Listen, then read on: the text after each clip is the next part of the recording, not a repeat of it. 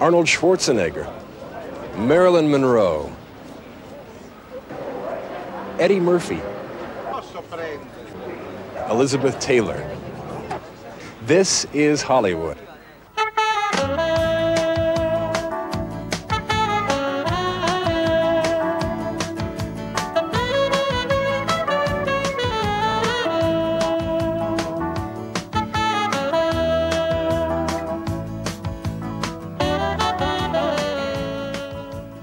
Hi, my name is Jim Hodson, and today we're in Hollywood, California, the home of American movies, then and now.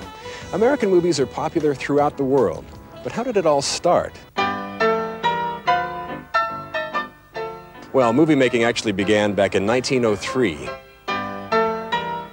The movie was The Great Train Robbery.